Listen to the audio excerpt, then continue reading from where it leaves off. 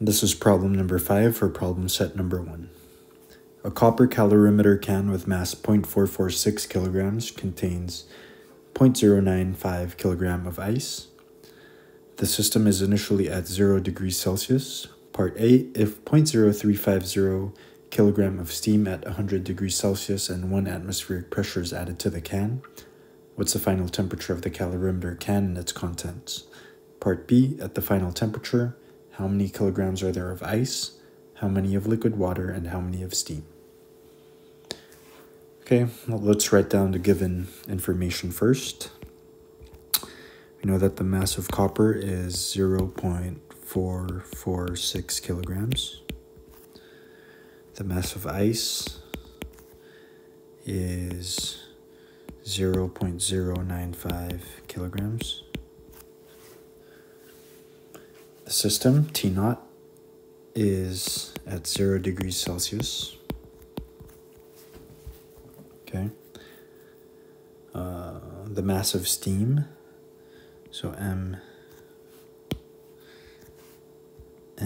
steam is equal to 0.035 kilograms. And the initial temperature of steam is equal to 100 degrees Celsius. And that is at 1 atmospheric pressure.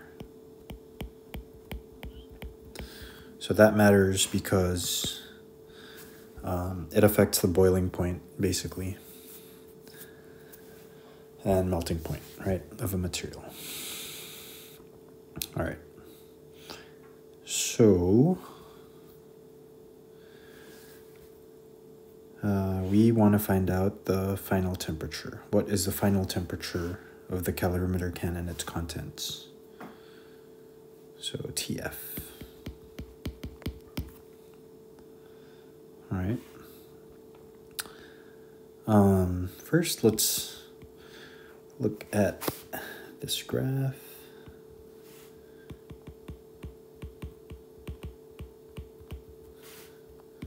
This is temperature, this is heat added, this is for water.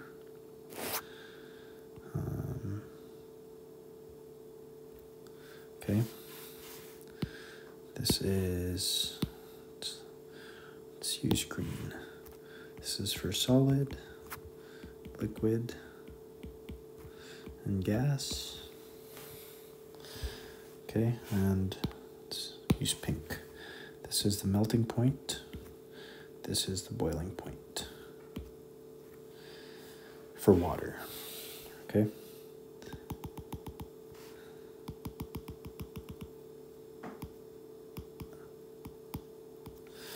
All right. For water, I know that the melting point is T melt equals 0 degrees Celsius. T boil equals 100 degrees Celsius. Okay, so it said the system is initially at 0 degrees Celsius, and then we added a certain amount of steam at 100 degrees Celsius. Okay, so let's use blue. Yeah, so we started here at the melting point, and we added something at the boiling point, the steam right here.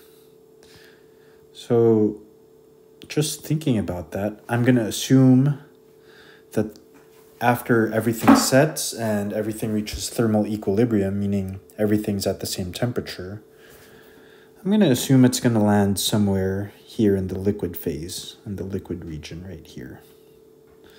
Right? Because we started at T melt, we added something at 100 degrees Celsius, so we're going to end up somewhere here in the middle. So what that means is the mass of ice. So that means ice will turn to water, turn to liquid water. And the steam, the mass of steam added, the steam will condense to liquid water also.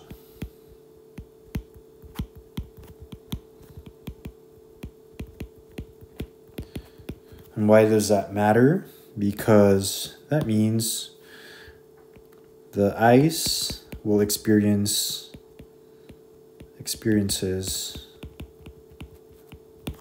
a phase change, right? Because it goes from solid to liquid.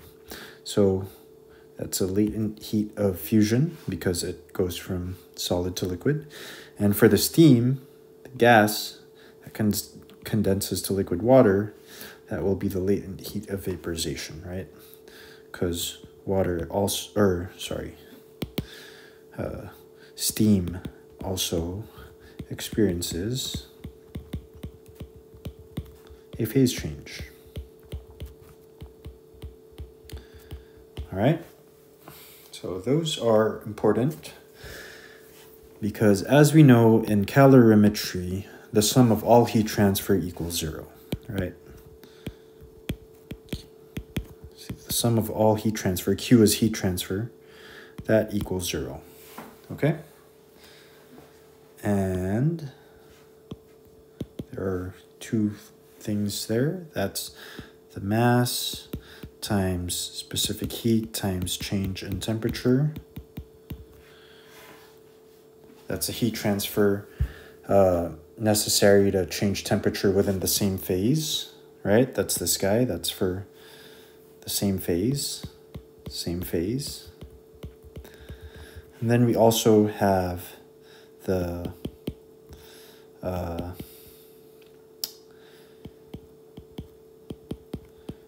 heat transfer necessary to change phase, which is this guy right here, change phase. Heat transfer necessary to change phase, and heat transfer necessary to change temperature within the same phase up here, okay? Again, these plus or minuses just depends on if you're adding heat into the system or is heat removed from the system, okay? It's positive when heat is added into the system, negative when heat is removed from the system, okay? So we're gonna use that right now to solve this problem. Okay, so we've got copper, ice, and steam, okay? So let's do this. So this becomes, so we've got the mass of copper. Also, before I get into that, actually, I searched this on Google, but the boiling point and melting point of copper, so T copper melt, T copper boil, is equal to 1085 degrees Celsius, and boiling for copper is 2595 degrees Celsius. Okay, these temperatures are both way above either our melting point, the 0 or 100, so I know that copper will not change phase. Copper will remain a solid can. Okay, so that means that I don't need to use this formula for copper. Just it's going to remain in the same phase. Okay, that's kind of important to know. All right, so, okay, back to this guy. So this becomes the mass of copper, times specific heat of copper times the change in temperature for copper, Tf minus T naught. Okay. And then we add ice. So we got the mass of ice, specific heat of water, since ice is just solid water, times change in temperature. So Tf minus T naught, right? And then let's not forget that water also experiences, the ice also experiences a phase change. See, it turns into liquid water. So we've got to use this.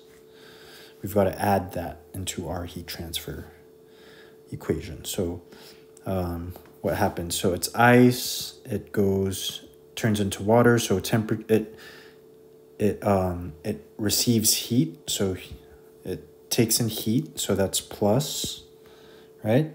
Plus the mass of ice times so ice solid to liquid, so we use latent heat of fusion times latent heat of fusion for water. Okay, and I'm just gonna move this guy a little bit out of the way.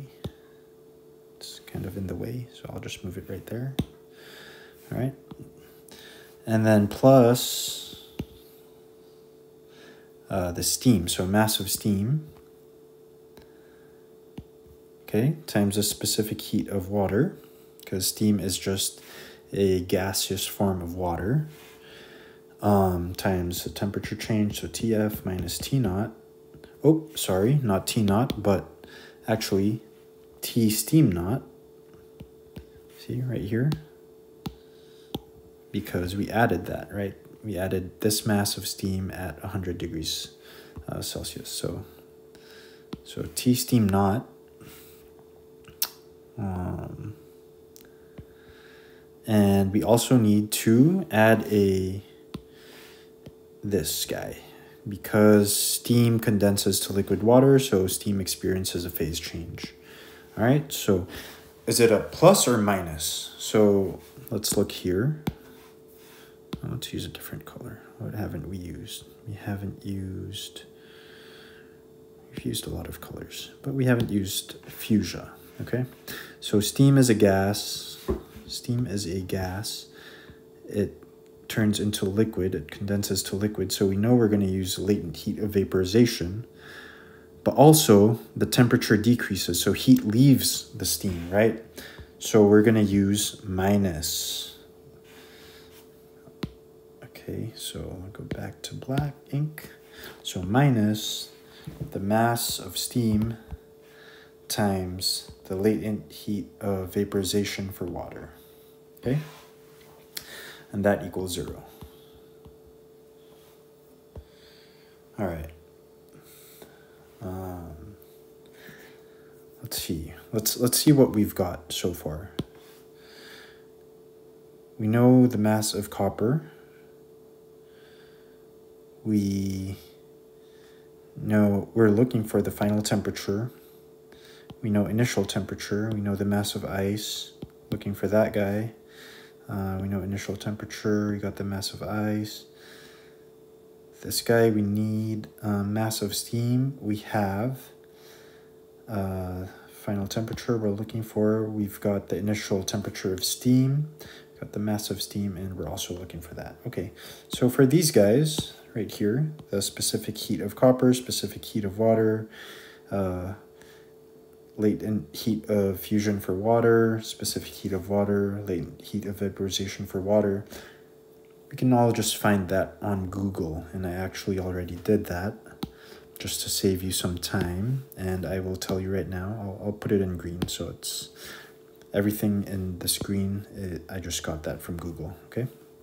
So specific heat for copper is equal to 390 joules per kilogram Kelvin.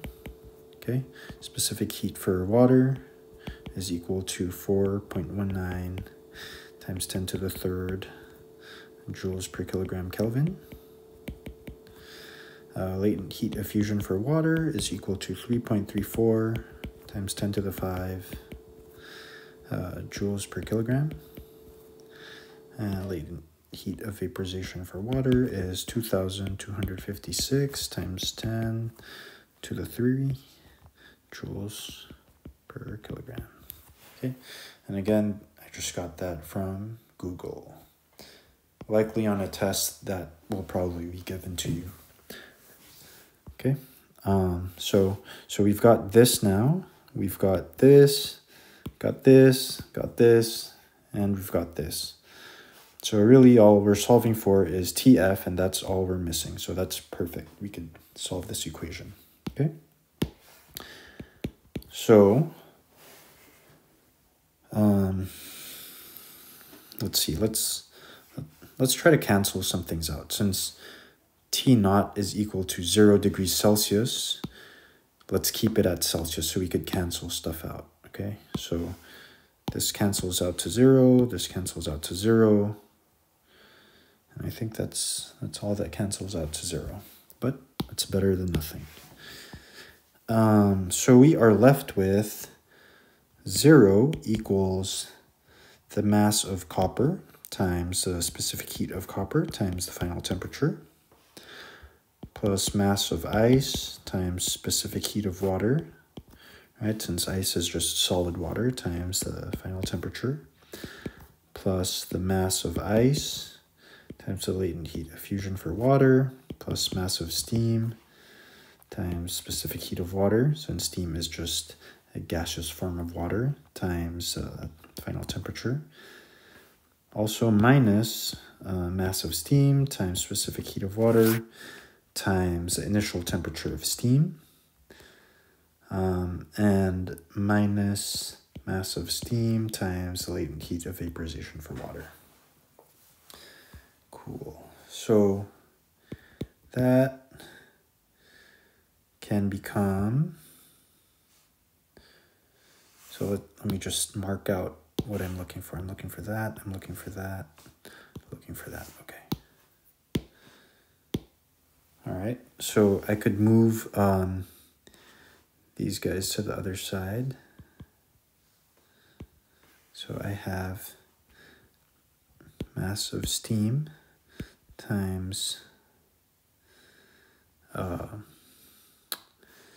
times specific heat of water times the initial temperature of steam, plus mass of steam times latent heat of vaporization of water, minus mass of ice times latent heat of fusion for water, equals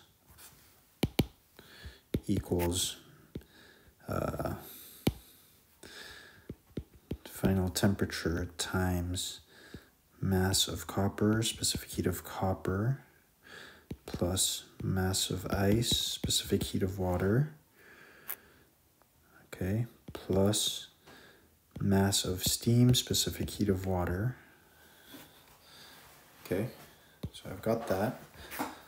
So then final temperature is equal to mass of steam, specific heat of water, initial temperature of steam, plus mass of steam, latent heat of vaporization of water, minus mass of ice times latent heat of fusion for water, and divide that all by mass of copper times specific heat of copper, plus mass of ice times specific heat of water, plus mass of steam times specific heat of water, okay?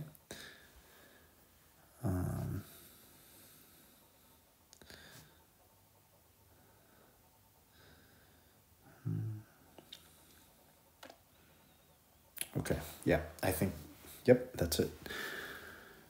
So we know the values for everything here, right? It's all up here. We know those values. So at this point, it's just plug and chug. If you get to this point right here, you pretty much know what you're doing. You're doing really well. You'll probably ace the test. So now that is equal to just plugging and chugging our values. So that would be, oops, what is the mass of steam? Okay, so that would be 0.035 kilograms times 4,190 joules per kilogram Kelvin times 100 degrees Celsius, since that is the initial temperature of steam right there, right there. Okay, plus mass of steam, that was 0.035 kilograms, times latent heat of vaporization for water, that's 2,256 times 10 to the third joules per kilogram. I'm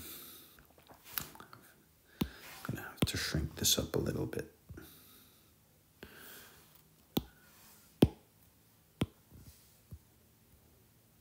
Shrink this just a little bit.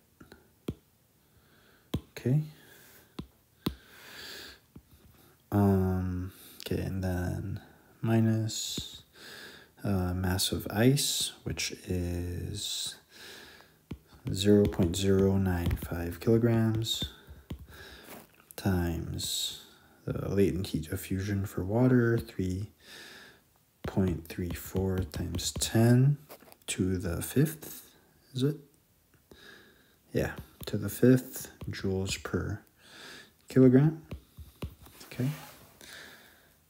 Divided by mass of copper, that's 0.446 kilograms, times 390 joules per kilogram Kelvin, plus mass of ice, that's 0.095 kilograms, times specific heat of water, 4.19 times 10 to the third joules per kilogram Kelvin. Okay, plus the mass of steam, that is 0.035 kilograms, times the specific heat of water, 4.19 times 10 to the third joules per kilogram Kelvin. Okay, so that is our TF, final temperature.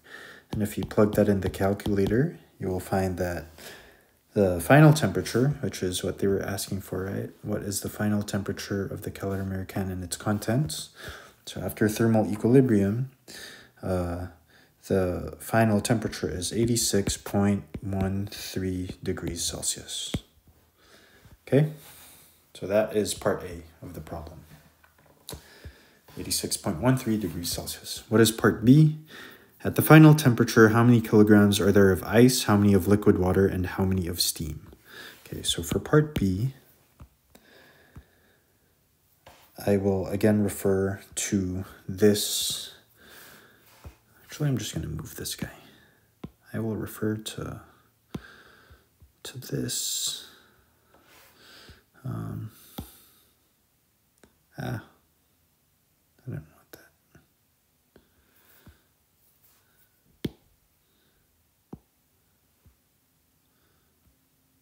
Okay, I'll refer.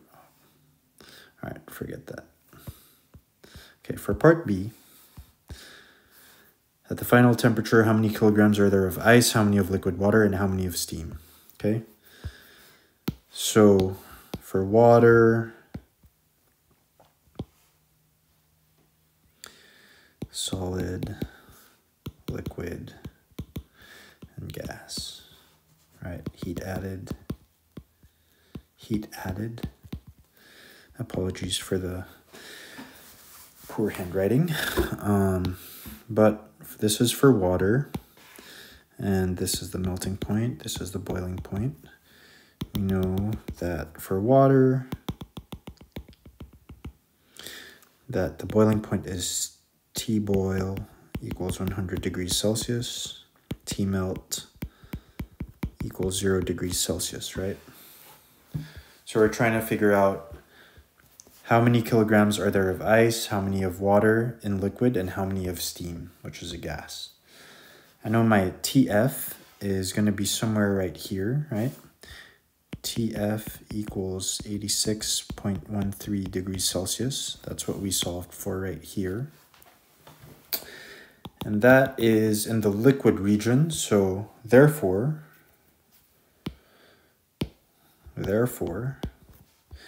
we're going to have 0 kilogram of ice, 0 kilograms of steam, and whatever we started with, 0.035, 0.035 kilogram of steam and 0.095 kilogram of ice, okay, that is going to be water now. So we're going to have 0.095 kilograms plus 0.035 kilogram. This was initially, what was that initially? Initially that was ice, and initially that was steam.